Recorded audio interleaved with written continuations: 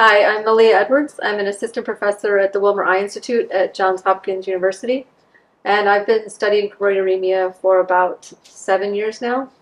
I got into studying choroideremia by I worked with Jerry Luddy, who is a leading choroidovascular biologist, and we received some donor eyes of choroideremia from choroideremia patients.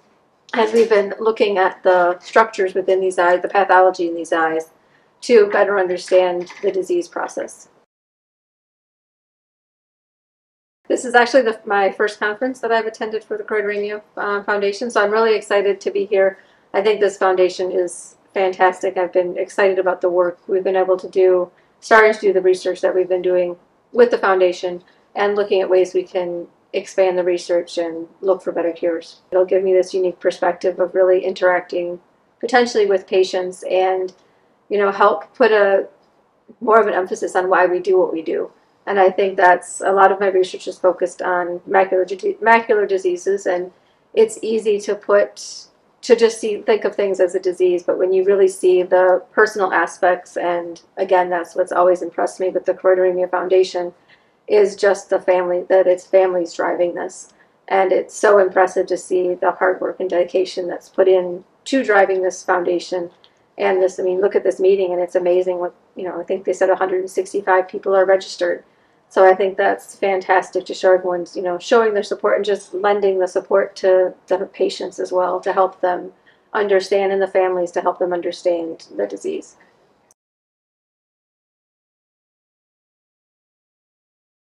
Dr. Letty received a grant along with David Gam several years ago to create a potential model for choroideremia, and also to study the potential of stem cell transplantation. Along the course of that, we also received donor eyes, and we've been looking at the pathology in these eyes most recently. Obviously, that's the only way we can do the research, and I think the foundation does a great job of generating, and it's always impressed me, I guess, the enthusiasm that you see within the foundation, and those people running the foundation. Obviously, they're patients and family members of patients, and as a researcher, it's very interesting for me, and it kind of reminds me why we do what we do, and it puts a more personal aspect on the research and makes us more invested in the research.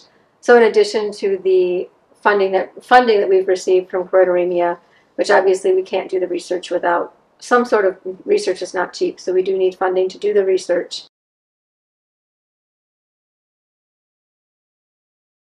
One of the big reasons I'm here at the meeting is to talk about the eye donor program, where we take eyes from when people pass away. We get their eyes and use them for research. And what I'll be talking about is how much we can gain from this, and it really helps us get a better understanding of the disease. And nothing can really mimic what we see in human eyes.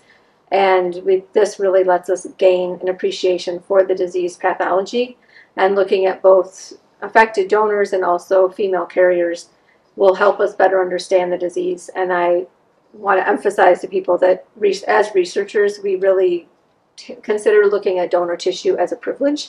This is not something we take for granted, and we know how precious this tissue is.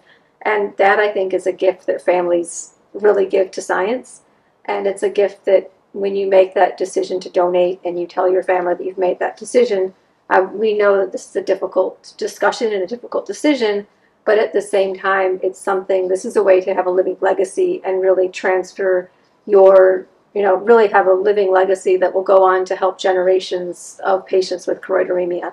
And I think that can't be overstated. And for us as researchers, it's such a privilege to be able to work on tissue and help us gain that understanding. It's really a privilege to be here and to get a chance to interact with patients and learn more about choroideremia from a patient side, I think, because as scientists, we learn more of the science. We learn it more at probably a different level, I guess. And it'll be interesting to learn from a patient's perspective a little bit more, and to gain more of an understanding of what patients' understanding is. And I'm hoping that by attending here, this will help give me more ideas and help us, some of the scientists that are attending as well, to kind of brainstorm new ideas as to how we can further the research into choroideremia to help find a cure eventually.